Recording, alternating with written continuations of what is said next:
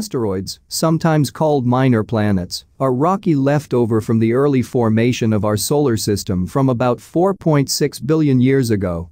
So far we have discovered more than 900,000 asteroids, but there are thousands more discovered each year.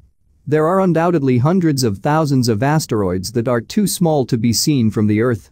There are 26 known asteroids larger than 200 kilometers in diameter. Our census of the largest ones is now fairly complete. We probably know 99% of the asteroids larger than 100 kilometers in diameter. Most of these asteroids orbits the Sun between Mars and Jupiter in the central asteroid belt.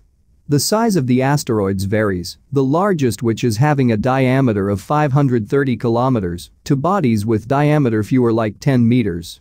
The total mass of all asteroids together is less than that of the Earth's moon. Most asteroids are irregular in shape, although some are nearly spherical and often have pits or craters. As they rotate in elliptical orbits around the Sun, asteroids sometimes are quite irregular.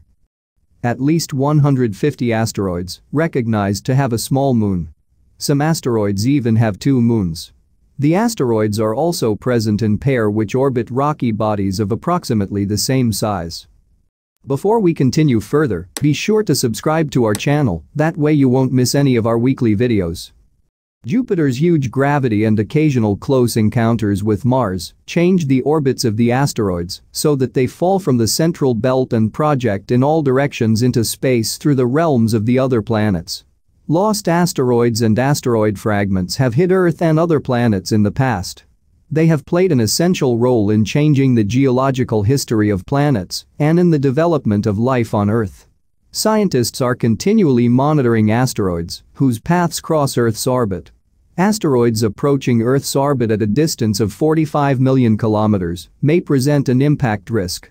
Radar is a valuable tool for detecting and monitoring potential impact risks.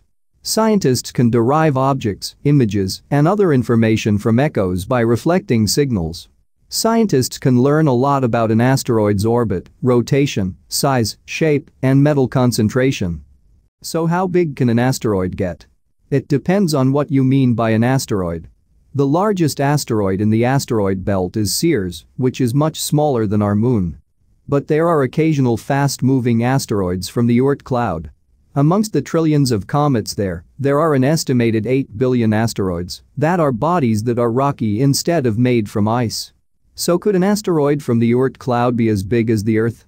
Well, there could be objects out there as big as the Earth. They wouldn't get flung towards Earth like a comet because they are too large for that. But they can orbit at some great distance. If you use the International Astronomical Union's definition of a planet, we would normally call them as a dwarf planet. But then Ceres is a dwarf planet too. If Pluto, which is twice the size of Ceres, was in the asteroid belt, would you call it an asteroid or a planet? Well, it would lose all its ices and would be much smaller. But if we had a rocky object that size in the asteroid belt, then according to the International Astronomical Union's definition, it would be a dwarf planet. But for some reason, when it's that far away, we don't call Pluto an asteroid. At least I've never heard anyone call it such. It's perhaps because it is mainly icy, but even if we had a rocky object the size of Pluto, I don't think they'd call it an asteroid. Just a dwarf planet. An Earth-sized object, if as close to us as the asteroid belt, would definitely be called a planet. But according to the International Astronomical Union definition, it is not a planet if it is far enough beyond Neptune. Also, move an object the size of Pluto to the orbit of Earth, and it would count as a planet. So why isn't it a planet when orbiting beyond Neptune?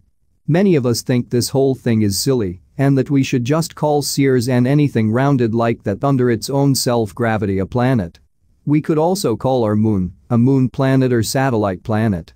That's the geophysical definition of a planet as opposed to the International Astronomical Union definition, which is based on whether it can clear its orbit of other objects.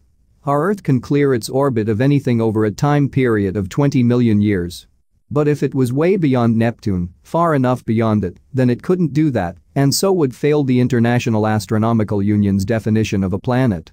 Anyway, there is no risk of anything this large getting into the inner solar system.